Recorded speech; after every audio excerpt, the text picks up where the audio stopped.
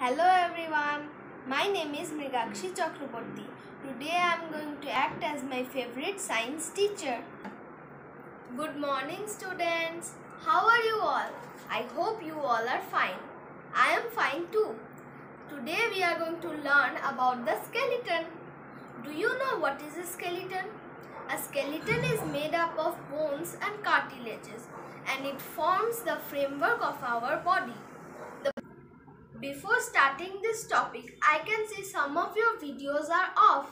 Please turn on your video and be attentive to the class. I will not repeat this topic next class. Okay, so the skeleton is made up of bones and cartilages that we all know. Then a newborn baby has more than 300 bones. As the child grows, the bones fuse together and forms joints. Look at the picture. This is the structure of the skeleton. This is the skull. The skull is made up of 22 bones. This is the upper skull. This is the cranium or the brain box. These are the limbs.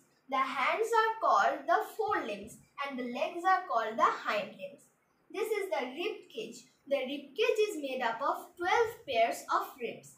The last two pairs of ribs are called the floating ribs.